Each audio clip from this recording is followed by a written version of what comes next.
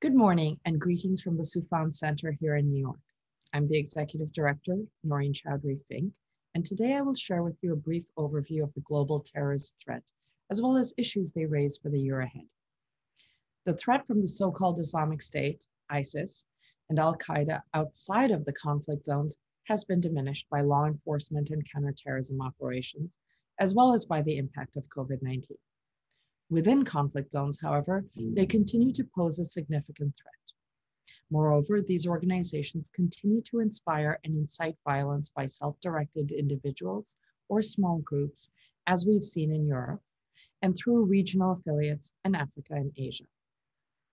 While the core of both Islamic State and Al-Qaeda suffered in 2020, including some of its affiliates like Al-Qaeda in the Arabian Peninsula, several other affiliates are poised to grow, threatening regional security in the coming year.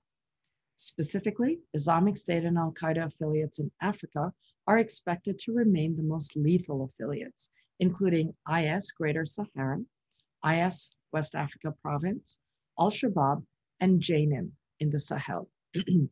In addition, the Afghan affiliate of Islamic State, IS Khorasan, may gain greater support in light of US withdrawals from Afghanistan and hardliners peeling away from the peace process there. It is still too early to understand the full impact and implications of the COVID-19 pandemic on terrorism. Even before it, we saw a trend toward low-tech and lone perpetrator attacks. This may continue, especially in places that have faced long, hard lockdowns, that may perpetuate isolation and marginalization. The lifting of COVID restrictions may again allow access to targets and opportunities to mobilize funds and support for terrorist groups. For them, this time of quiet may allow for more planning and preparation for attacks.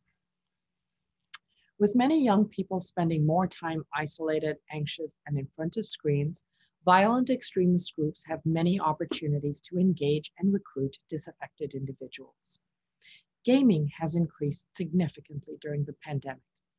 For example, over a one-week period in late March, 4.3 million video games were sold worldwide, an astonishing 63% increase over the previous week.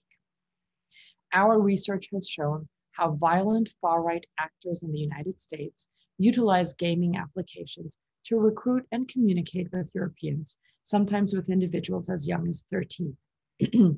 This is notable given the recent news of the youngest ever terrorism offender in the United Kingdom, who was in close contact with an Estonian leader of a far-right cell, later found also to be only 13 years old. The increase in far-right, white supremacist, and anti-government related violent extremism, as well as conspiracy theories, is a notable new dimension of terrorism, driven in part by the pandemic, widespread disinformation campaigns, and given a boost by the storming of the Capitol building in Washington, D.C. on the 6th of January. Some of the most lethal groups that are part of the transnational far-right milieu have managed to establish affiliated and inspired groups in many European countries, including in the Nordics. However, while this was often considered a domestic threat in many countries, we at the Soufan Center have stressed important transnational linkages. The locus of the far-right movement may now be moving more to the US, while also energizing and empowering groups in Europe who lauded the efforts of insurrectionists and saw in it the seeds of future action.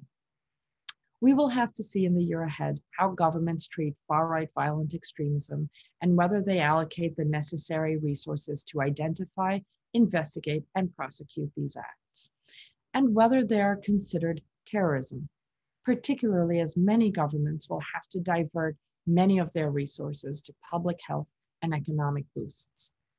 However, given the myriad of terrorist threats we face today, it will be even more important to invest in research to understand the implications for different contexts and to develop effective prevention and exit type programs reflective of the current threat.